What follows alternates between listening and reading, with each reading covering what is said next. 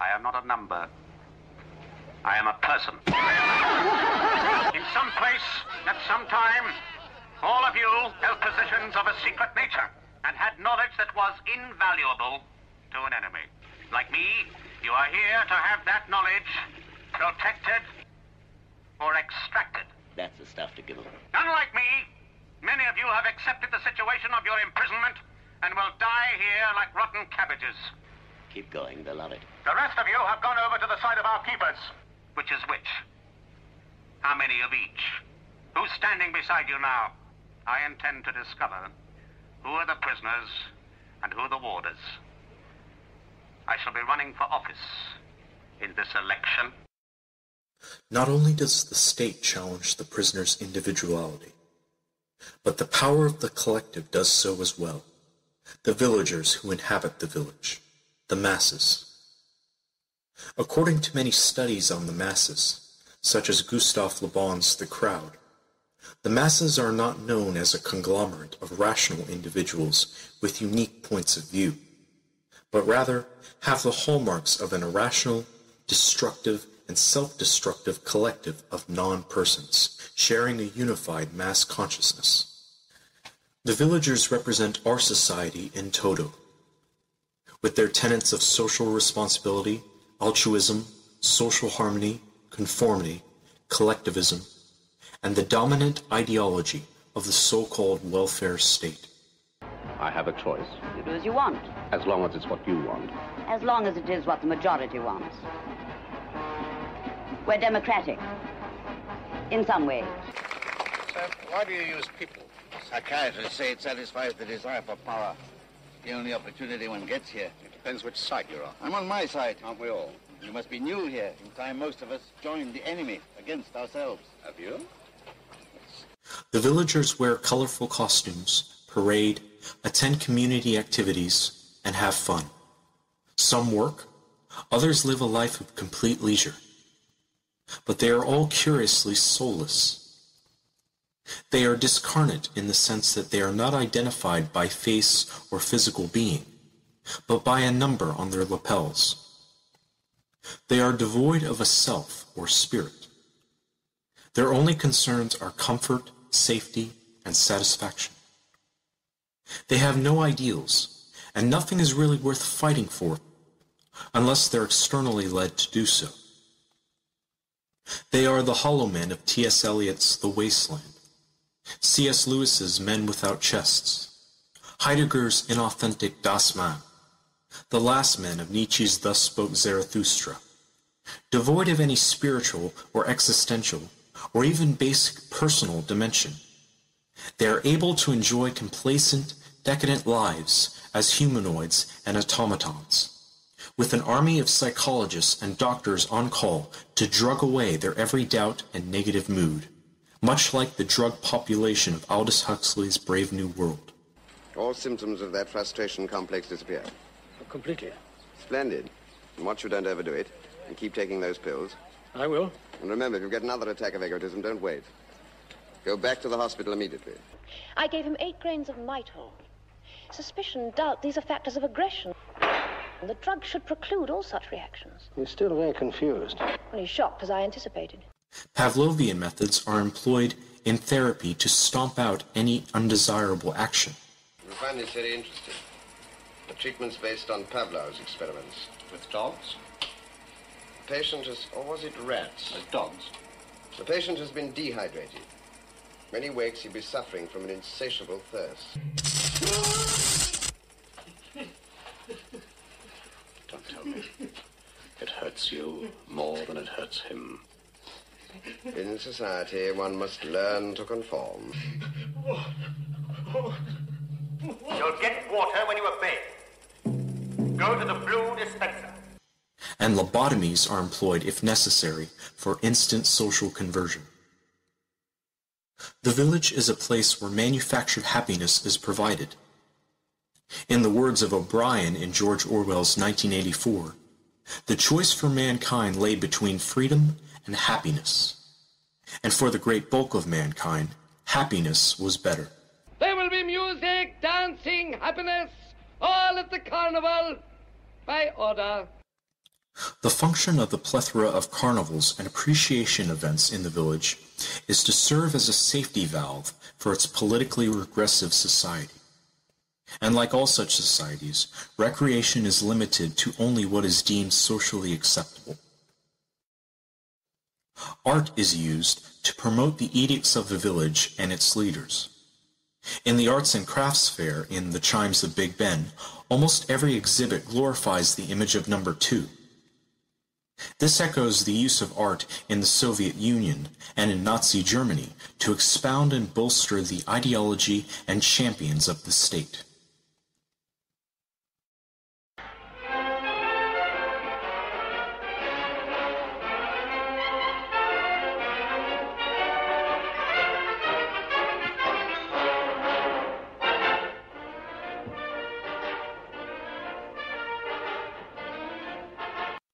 All day long, villagers are assailed by music which is either gentle or rousing. The record stores are limited in their selections. Nothing that unsettles or breeds negative or rebellious thoughts. For as the village maxim goes, music should make a quiet mind. Sports do not exist in the village. The only thing resembling a kind of sport is the bizarre and ridiculous-looking activity known as kosho. The closest thing to a team sport is the human chess games held in the town square. I'm the queen. Come and be the queen's pawn. And in this game, each player or member of a team amounts to nothing, since only the 2 chess masters who call out the moves are actually competing. The absence of sports within the village is most likely because its masters do not like the idea of prisoners developing skills which could be used to escape. Also, the village does not like the idea of competition between its inmates. Sports embodies the individual's will to win, and in the village, only the community can win. Literature, surprisingly, is not overtly censored in the village. We see people reading, but we're never told what they're reading. Since the village is a closed society, however, it is very doubtful that any subversive books would make their way to its book racks. The villagers, of course, believe they are free. But freedom to them is the freedom to shop or go to the cafe or to walk along the beaches. We're all pawns, my dear. Throughout the village are carefully placed warders who act like villagers, but who work directly with the control bureaucracy. Excuse me. Yes? Like a word with you. Well, you'll have to wait. All right. Forget it. Guardian. Shall I watch number 34 instead? No, he's dead. Dead? When? It's none of our business. I got to know him quite well. He didn't know you, did he? Villagers are encouraged to snitch and spy on one another. Everyone is everyone else's keeper. Get me number 2, quickly.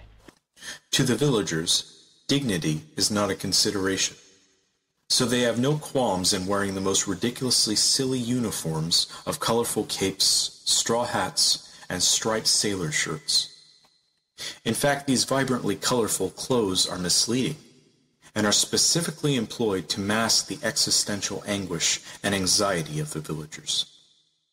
The same is true of the village's colorful architecture and landscape. It's also noteworthy that their uniforms are unisex, effectively desexualizing the village population. The village's otherworldly, retreat-like setting calls to mind Jean Baudrillard's theories of the simulacra. It is a hyperreal simulation because it is based on copies of the real simulacra, with no real origin or reality. Love? You're crazy. Yes. About you. You don't even know me. Well, I know how I feel. Who put you onto this? Nobody. How can you doubt me? It's easy, and I'm waterproof. A slight drizzle won't wash away my doubts, so don't try. I don't want to be near you. And everybody's near in this place, far too near. Do you think they'll ever release us? Let me know. I shan't be around. Love is not found in the village. We see occasional couples, but no families.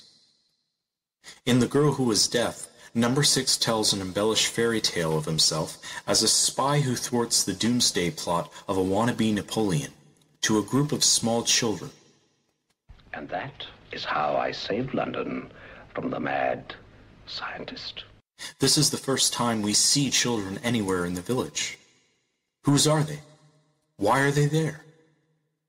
Perhaps the village is a society akin to that of Brave New World, in which even the raising of children has been handed over to the state by their docile parents. There's quite a bit of Plato's Republic to be found in The Prisoner.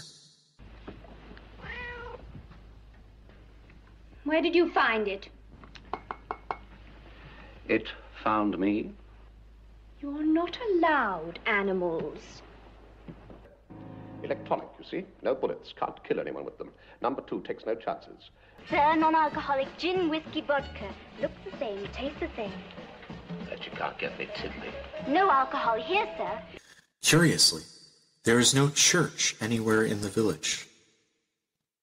While there is an abundance of collective activities and rituals, there is none in the way of spirituality. The village is entirely secular. Number 6's rejection of the village is incomprehensible to the villagers. But this is what one would expect. Modern men find nonconformists to be thoroughly inexplicable creatures. How could anyone reject this wonderful paradise in which, to borrow Arthur Jensen's words in the movie Network, all necessities are provided, all boredom amused, and all fears are tranquilized?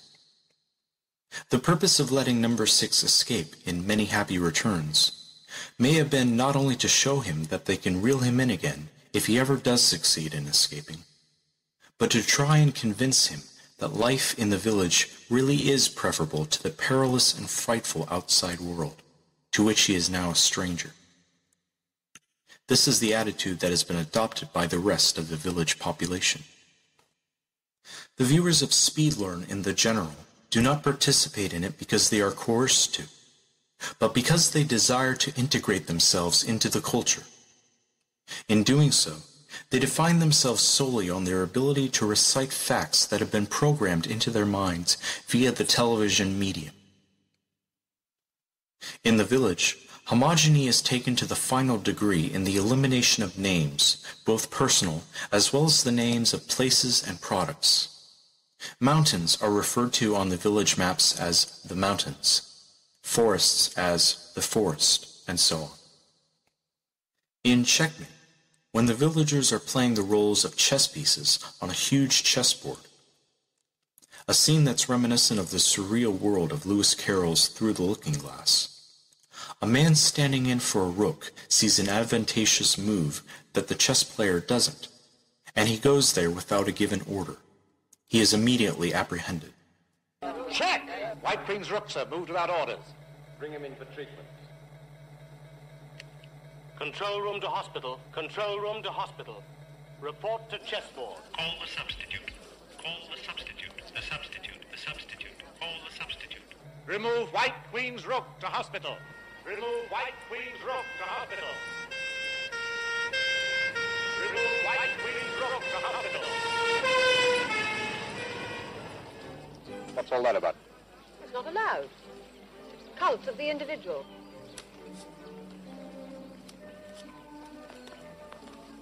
What happens to him? He'll be well looked after. They'll get the best specialist to treat him.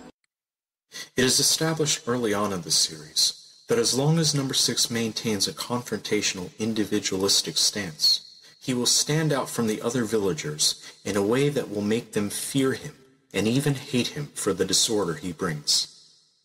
Hence their readiness to turn into lynch mobs against him. This is very similar to the hate hours in 1984, when Big Brother's subjects are urged to curse and rail against the hate figure of Goldstein. In Marshall McLuhan's essay entitled Media and the Inflation Crowd, he states, "The greater the proximity and the greater the numbers, the greater the loss of individual significance and control. In crowds, people holler and push, essentially reverting back to a primal state of being. This state is what instigates the collective into a group dynamic and subsequent group action." There can be no mitigation We all have a social obligation to stand together. I don't contest the validity of the complaint. My point is... No exceptions! All right. You say you're a poet. But you were composing when you failed to hear number 10's greeting. Neglect of social principle. Poetry has a social value. He's trying to divide us. His intentions are obvious. To stop us from helping this unfortunate girl. You're trying to undermine my rehabilitation. Disrupt my social progress. Strange talk for a poet.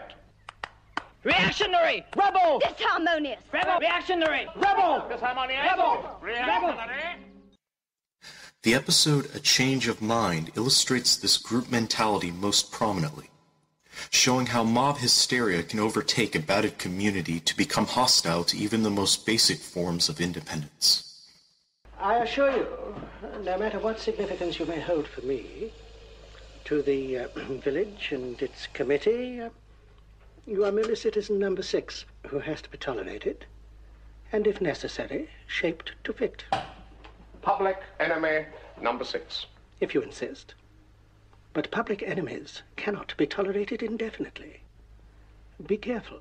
Do not defy this committee. If the hearings go against you, I am powerless to help you. We must warn you that if any further complaint is lodged against you, it will be necessary to propose you for the treatment known as instant social conversion. The episode illustrates how buzzwords can be used to incite such a mob in a desired direction.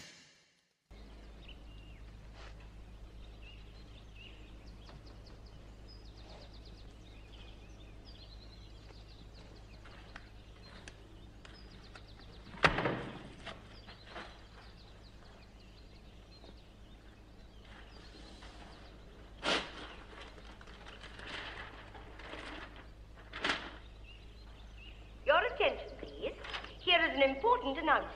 Number 6 has been declared unmutual until further notice. Any unsocial incident involving number 6 should be reported immediately to the Appeals Subcommittee. Thank you for your attention. A reminder. Copy, please. Incidents regarding unmutuals should be reported to the Appeals Subcommittee. Thank you for your attention.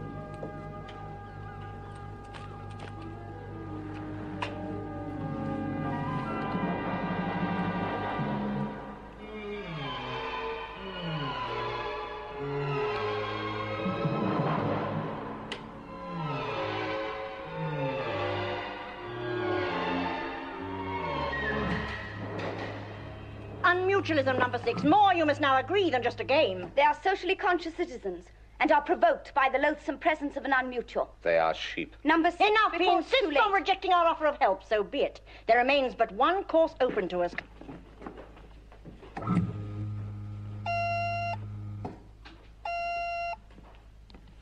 Yes.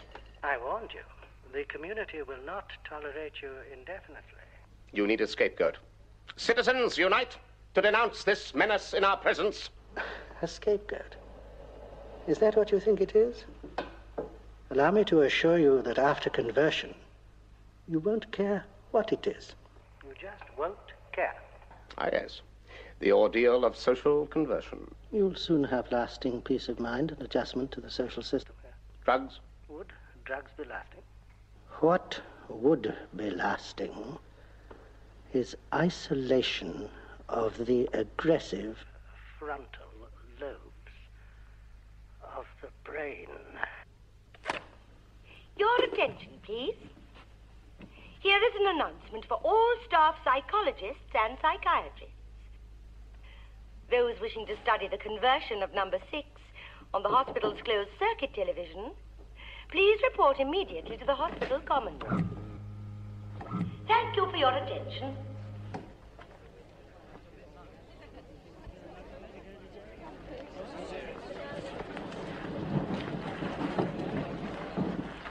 Splendid, number 6.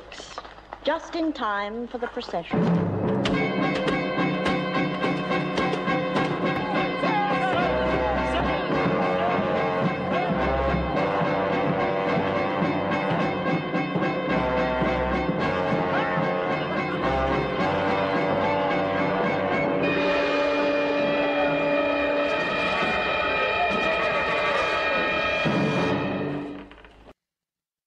Unmutual brings to mind the phrase own life from 1984, meaning individualism and eccentricity. The episode also most vividly depicts Orwell's concept of groupthink. The ease in which number 6 can turn the villagers against number 2 at the end of the episode also illustrates the irrationality of the group mentality. Number 2 is unmutual. Unmutual. Social conversion for number 2. The unmutual. Number 86 has a confession that number 2 is unmutual. Unmutual. Look at it! An unmutual who desires to deceive you all. Your welfare committee is the tool of those who wish to possess your minds. Unmutual. Unmutual. Unmutual. Unmutual. You still have a choice. Number 2 You is can still unmutual. salvage your right to be individuals, your rights to unmutual. truth and free thought. Reject this false world of number 2. Reject it now!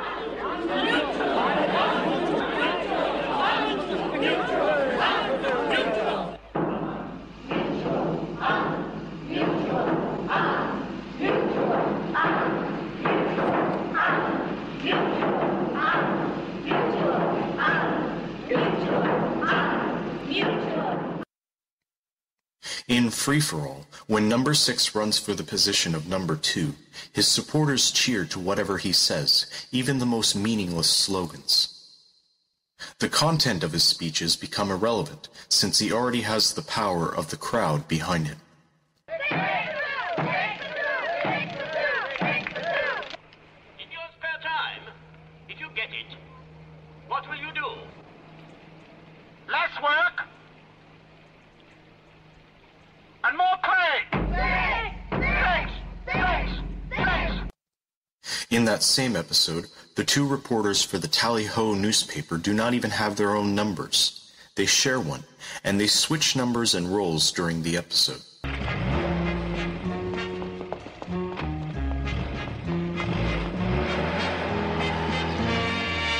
Congratulations. Come again. Allow me to introduce myself. I am number 113, and this is my photographic colleague, number 113B. We contribute to the local newspaper, the Tally-Ho, you know. Drive on. This is red-hot stuff, you know. Haven't had a candidate of your caliber for ages. Congratulations. How are you going to handle your campaign? No comment. Intends to fight for freedom at all costs.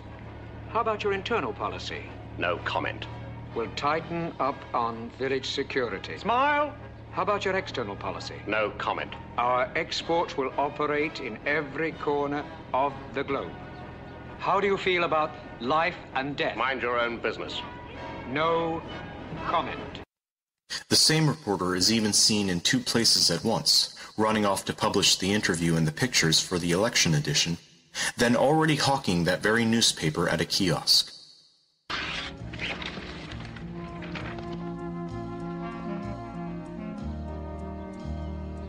Earlier in that episode, when number 6 declares his candidacy, giant placards with his picture on them appear out of nowhere. These two surreal scenes call to mind Marshall McLuhan's theory that time and space are reduced to nothing in the global village, and how information travels in an instantaneous manner. To you and to me, news is like air. We breathe it deeply, we draw it from far and wide. The episode Dance of the Dead portrays the death and life that one suffers in losing one's personal freedom and joining in the mechanical dance of the modern world. How many of these have you been to? This is my first and last. Don't be silly. Yes. Who's saying that? You or the computer? Me. Don't stop. Don't behave like a human being. It might just confuse people. Only you were confused. Though not for long. There are treatments for people like you. I've told some. She must get instructions. Who do they come from? Is he here tonight? The man behind the big door? Well, there's no need to know. This place has been going for a long time. Since the war? Before the war? Which war? A long time.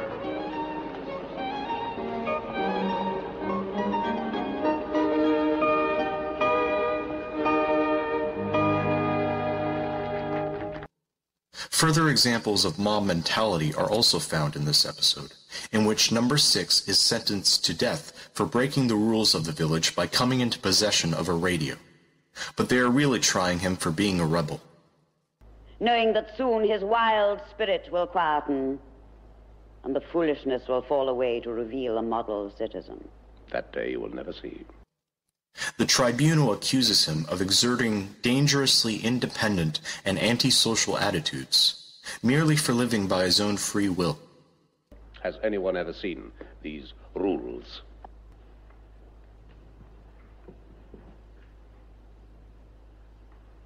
The sentence is death.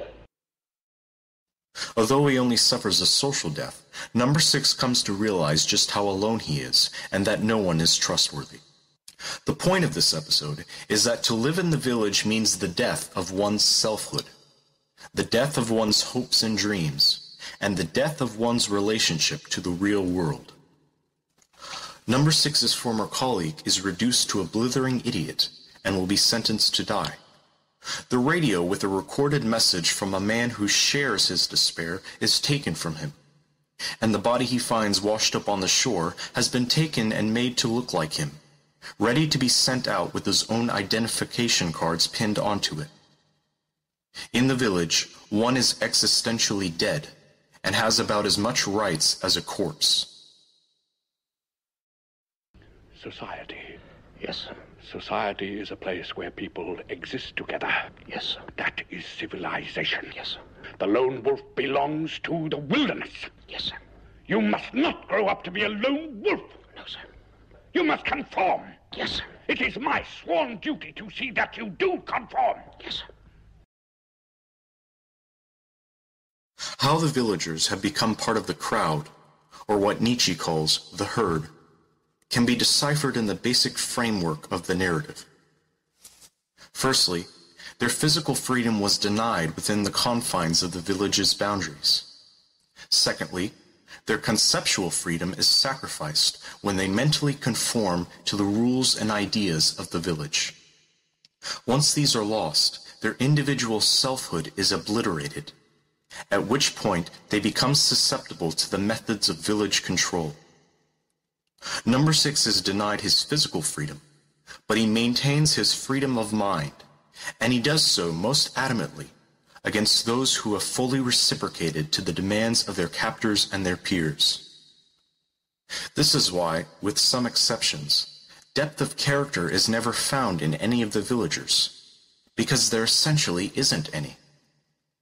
Without unique selfhood, the villagers have lost all identity, and inauthentically talk, act, and think in accordance with each other and with the mandates of the village. Their names have been erased, and society has succeeded in making them mutual. We will tell you what to say. They're right, of course. They're right, of course. Quite right. Quite right. I'm inadequate. I'm inadequate. Inadequate. Inadequate. Disharmonious. Disharmonious. I'm truly grateful. I'm truly grateful. Believe me. Believe me. Believe me. Believe me. Believe me. Believe me. Believe me. Believe me. Believe me. Believe me. Believe me.